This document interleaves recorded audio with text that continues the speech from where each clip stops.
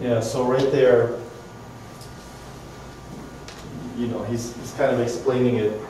You can go with the flow of traffic, but know that they can only pull over one and it may be you. So just be aware of the speed limits and just, you know, obey the laws. So one-way signs, and when you see a one-way, what are some other indicators that there may be a one-way street? Does anyone know? Besides just the sign. Flow of traffic, right? If all the cars are going one way. How about another one? A road line. Right, on the road. It may indicate it on the road markings. So, great. And then, when you're at a red light, always watch out for this guy. And what do you all think they would ever put up a no turn on red at a stoplight? Because sometimes you can turn right on red, or turn some way on red. Right, so you could use you can typically take a right on red, and if they were to place this under the lights, the street lights, what reason would it be? Does anyone know? Pedestrians? Right. There may be a high amount of pedestrians that walk through that intersection. Also, there may be a lot of traffic that is just kind of crazy at that intersection. So, and there may have been a lot of accidents. You know, people may have gotten hit, cars may have gotten into collisions. So then they have to put that up to just, you know, decrease the amount of danger. And so it's kind of like what we're talking about, you know, at this intersection, you know, if you ever see this no turn on red and you're parked there, this intersection may have a high amount of incidents of either people getting hit or just a lot of traffic just crossing each other, and there may have been a lot of crashes. So, and then these no parking signs. Quick review, what category do these signs fall under of the three categories?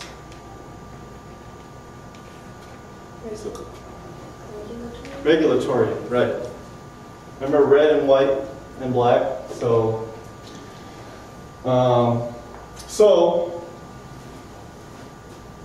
no parking anytime. So if you ever see this, can you park here? Can you park here? So you can park here, right? Because this is pointing that way. So anything this side of the sign, you can't park, okay? So watch the arrow. Anything on this side, you're fine. And then also watch for certain times. So sometimes it might say no parking, only 8:30 to 5:30 p.m. And once again, can you park on this side of the sign? No? And how about this side? So remember, yes, you can park on this side because the arrow is pointing this way. So everything on this side of the sign, you can park.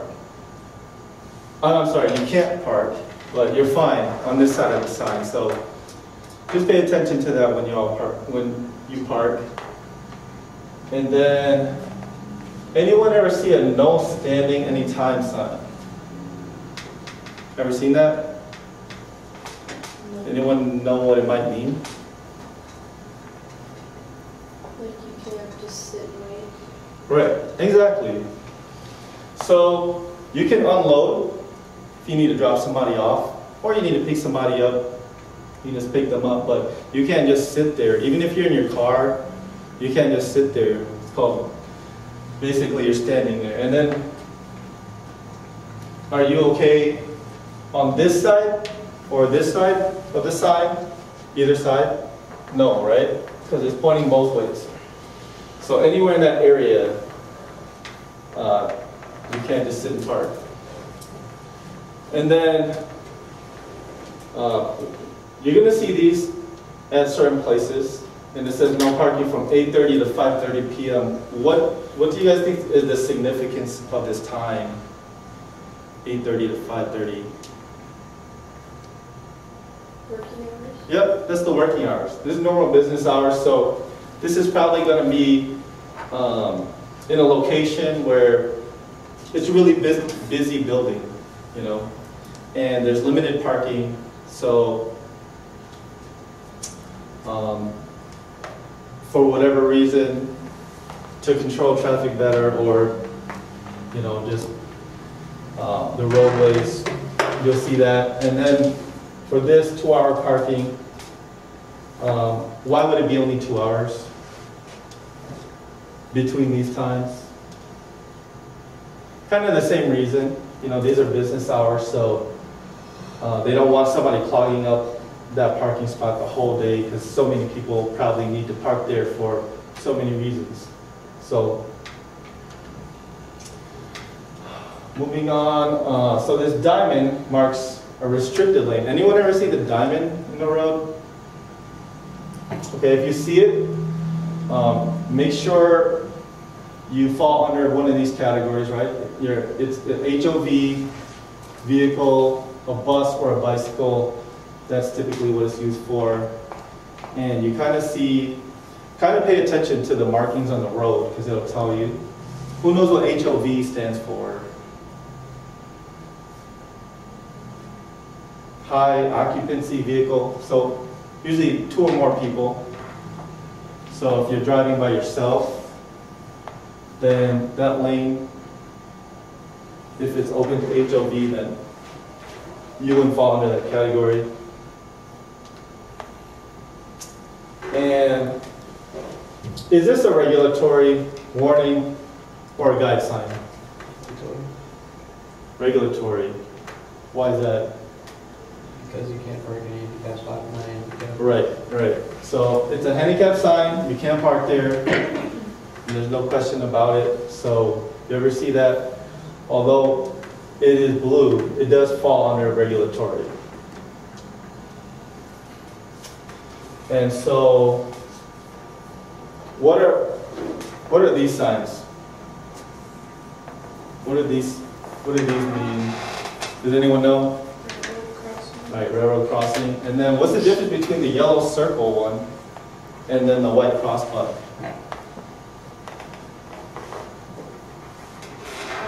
You guys know? So remember, yellow signs fall under which category? What's that? Warning, right? So yellow, if you see a yellow circle, it's warning you railroad tracks are ahead. You see a white cross button, you're right at the railroad. So you typically see that first, and that's when you're right there. And then if you see exempt under a cross button, you don't know what that means? So typically a railroad crossing, you guys ever see like buses stop there, look back and forth, and trucks and things? So that's because those railroads are active with trains. If you ever see exempt, then buses and trucks, they don't need to park. Commercial vehicles, they don't need to park and look both ways. They can just go right through. So pentagons are for school zones. I'm sure you've all seen these. And they're either yellow or yellow-green. And so if you ever come across these signs, definitely look out for students. And if you see the speed limit, it says whenever children are present. And so what if you don't see any children? Then do you have to obey that speed limit? Yes. So you do, but during school hours only. So outside of school hours, then that doesn't matter, even if you don't see any students. So, and then you're going to see these around busy areas. It's a diamond yellow or yellow green, and as pedestrians are crossing. What kind of places do you guys usually see these?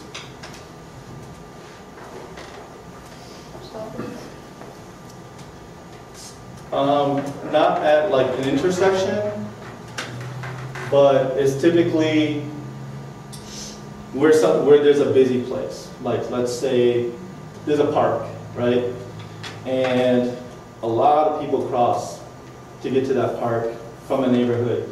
You'll typically see, you know, a yield sign to pedestrians so that they can walk across and get to the park, or it's just somewhere busy that a lot of people need to get to. So a lot of people tend to cross that road to get there, and so you see that quite often around. And then just pay attention to any of these signs that may come up as well, as far as letting you know about pedestrians in the area. And who knows what's unique about this sign? Actually, what shape is it? It's triangle. Triangle, right? They actually call this a pennant, and it's very important. You're gonna need to know that and remember that. Because this is, and it's for a no passing zone. And so, where would they put a no passing zone sign typically?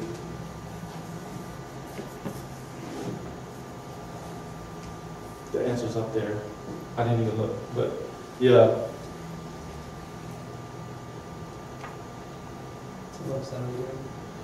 When you can't really see, right? You can't really see ahead. You know, especially at night, and could be a hill, right? Or a curve, you can't really see ahead. So, no passing zone, as in like, you can't pass the car in front of you. It's really dangerous. You can't really see far enough ahead. So, and do you guys see a reason for this sign to be here?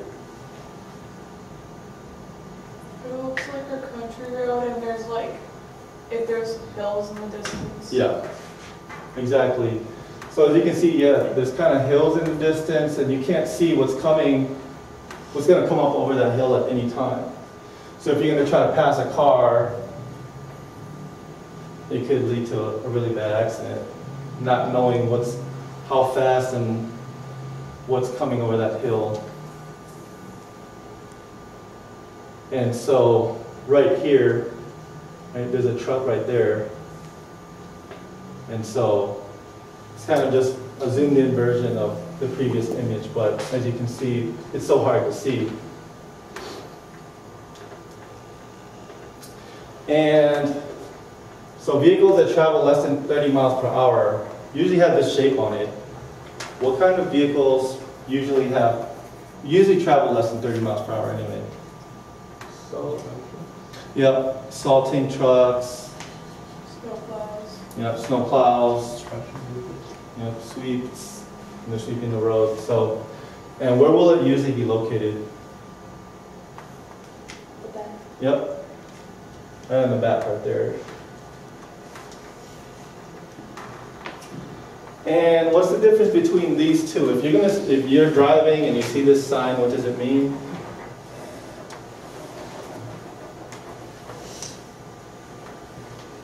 So up ahead is what? An intersection. And so just be cautious of that. You may have to yield. So this is just something for you to be aware of. And how about this sign? What's it different? It's like an intersection, but your road is only going this way, and you have to go left or right. Right. So it's a T intersection. So your road's going to end. And so there's going to be oncoming traffic that you're going to run into. So just be aware of those two things and plan on yielding. And what do these signs mean? Well, what about these two? The road's gonna, go left. And this one is gonna be a sharp left. This one is gonna be a gradual left. And this one is what?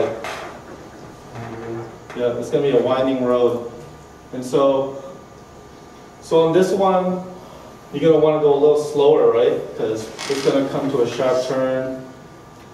This one, you don't have to go as slow. It's a winding road. And this one, you want to go really slow because it's going to be a really winding, curvy road. So, and what do these signs mean?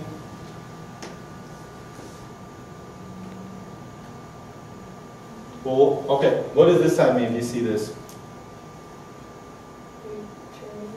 Right. The road is curving right, and the road is curving left. And are they the same as these two? Yeah. Yep.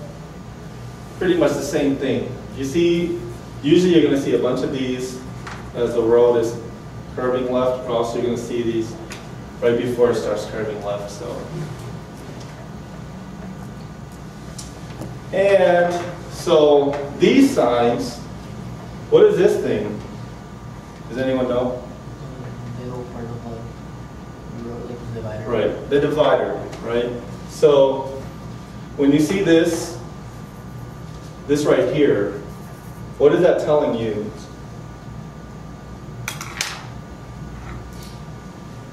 There's a divider up ahead. Divider up or head, exactly. And then this one, Same thing, or depending on which way you're going. so when the divider's on bottom, Yeah. you're leaving an area where there was a divide. So the divide's going to end soon.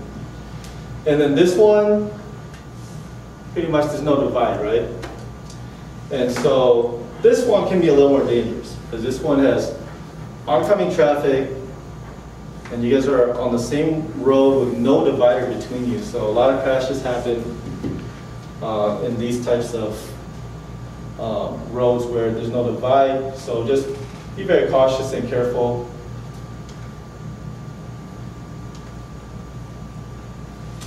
And then these signs, what kind of signs are these once again? Yep, warning signs. And who knows what this means? Stop sign. Yep, stop sign ahead, yield ahead, and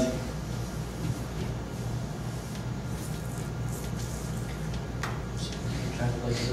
yep, traffic lights ahead, pretty much. And this one is, Speed limit's changing. yep, speed limit is going to change to 55 miles per hour ahead.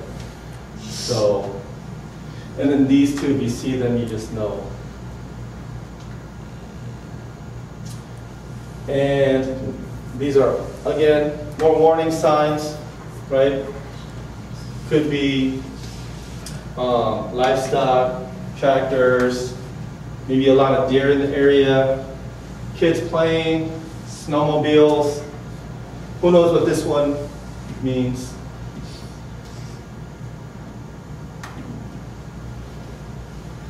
Anyone?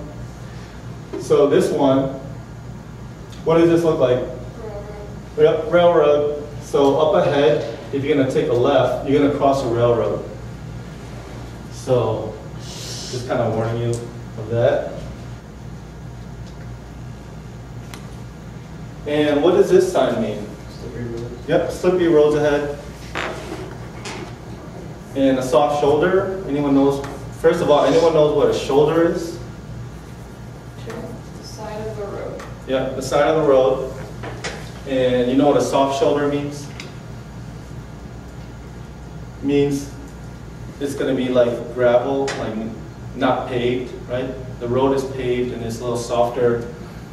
And then pavement ends, of course. Up ahead, your road is not going to be paved anymore.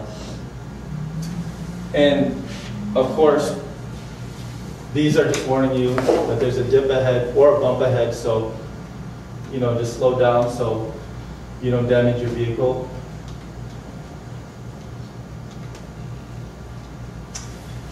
And these signs warn you of a steep hill, and they're mainly for trucks and really heavy vehicles, because they need to be aware of it the most. And this, if it says 8%, that's more for trucks, just letting them know how much of a percentage this is declining and getting steep. And so, and has anyone ever seen these? Yeah?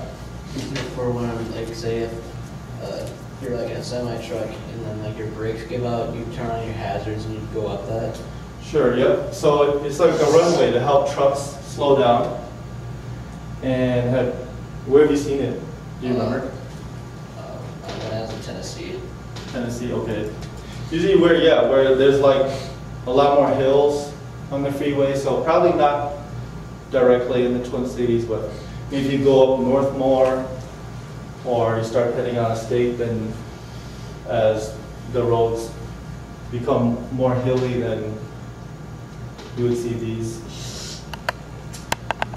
Okay, this is a great scenario to use your SIFT. Anyone remember what that stands for? Scan, identify, predict, decide, execute. Yep, scan, identify, predict, decide, execute. So let's just try that out. Okay.